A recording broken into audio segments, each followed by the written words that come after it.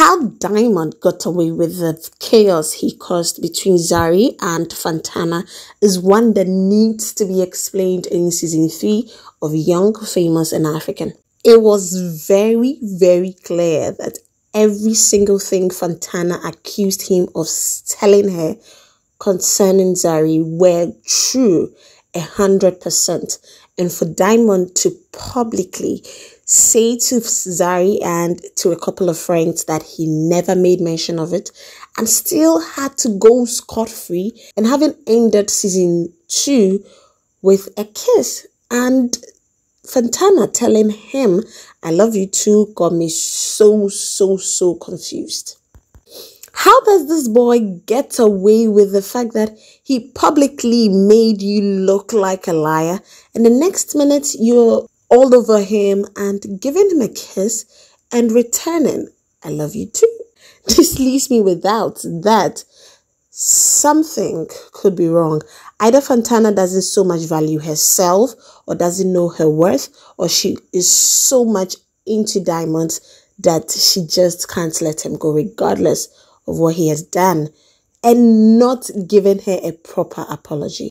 Till date, I still can't wrap my head around Annie and Swanky's fight. I'm still wondering what actually went wrong.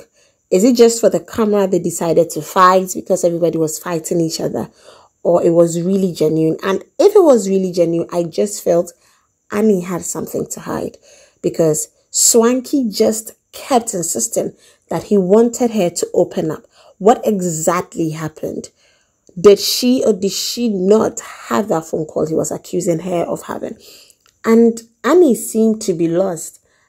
And I still can't believe how it is possible that somebody so claims he heard your voice, and this is somebody that has had a long-term relationship with you. So the person hearing your voice and admitting he heard your voice over phone could be very true, and just wants you to admit and tell exactly what happened. But Annie kept on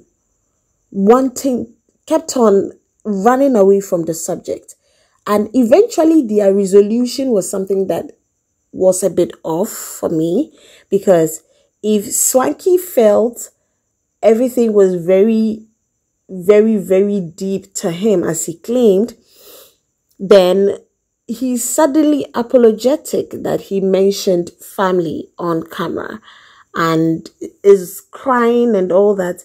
And suddenly this person who was so hurt a few minutes ago has been able to let everything go.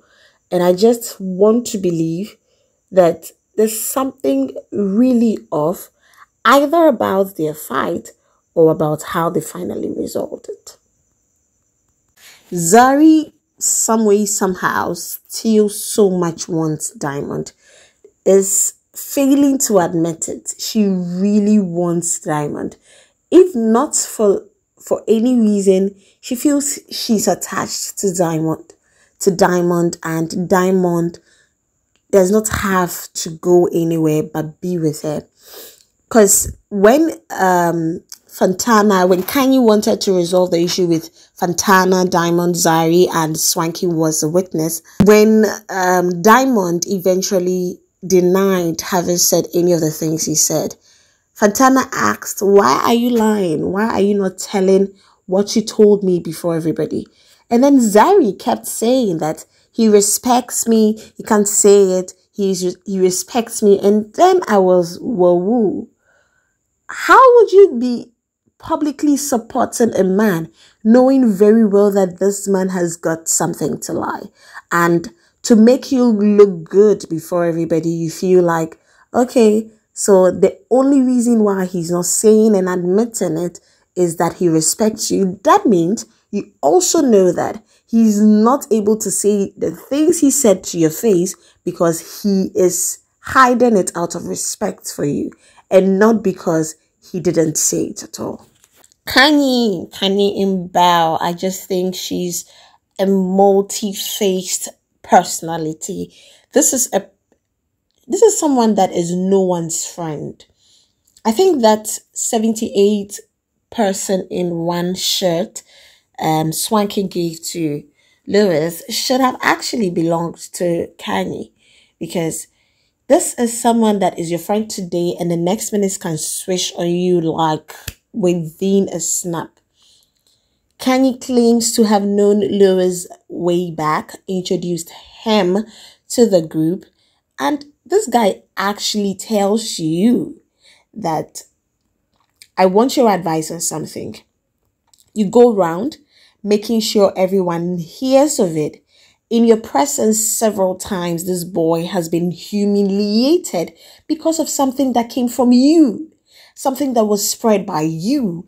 And not even once did we ever hear about the fact that Kanye apologized or was apologetic for what she did or even stood up even once in defense of Lewis. And I sat back and I was like, what kind of friend would do that? Several times Kanye has switched on her friends. She switched on Annie. She switched on Andale. She switched on Naked. And I'm wondering, what kind of friend is she? Kanye is a no man's friend. She switches on people as and when it pleases her. For her not to have still apologized, so I don't know if she did that behind camera, but for her not to have apologized publicly to Lewis, of all the friends, I think the one true friend is Andale. Andale has proven consistently to be the one to stand by you, wanting to know you for you, wanting to address issues when everybody turned their back on Annie and the whole innocent issue. She actually wanted to know what is Annie's side of the story. When everybody was judging her for being that woman that stuck with a man in all of these times, Andale actually stood by her. When everybody was judging Lewis, Andale was there. I just feel Andale is a true friend everybody needs in their corner. I just hope that he finds true love as he is on the verge of finding it. With Rosette, he would be better off with Rosette. He and Rosette have a friendship. They have a relationship. He mentioned he had a romantic relationship with Sebabacho, but I just feel Sebabacho is a bit held back. She wants Andale, but she doesn't want to take chances anymore. But Rosette is all out. She's willing to give it a try. If it works, fair enough. If it doesn't, I give it a try. I just feel he gives Rosette a try, and I'm glad he was able to resolve the fact that even though he has feelings for Sebabacho, it would never be normal coming back with her. Naked and Kaylee, I'm happy for them. Like, they're the one couple throughout the season. I just really wanted them to have a good time.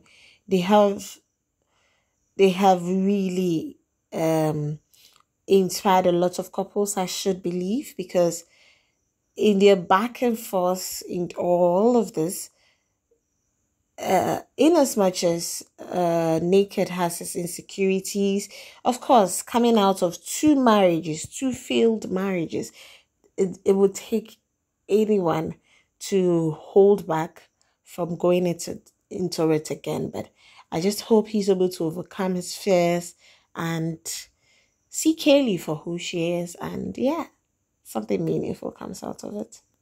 Young, famous, and African is a great innovation. Whoever put that up as thumbs up to you, because this is a very great reality show. In all of the characters, in all of the people in it, you one way or the other, in real life, are able to resonate with one of the characters. I found myself being, unlike other reality shows or other reality series where you just see luxury, they're alive, they fight and all that. But this is a reality of how actually friendship is, how the love story of many are, and the many facets of life that we find ourselves in.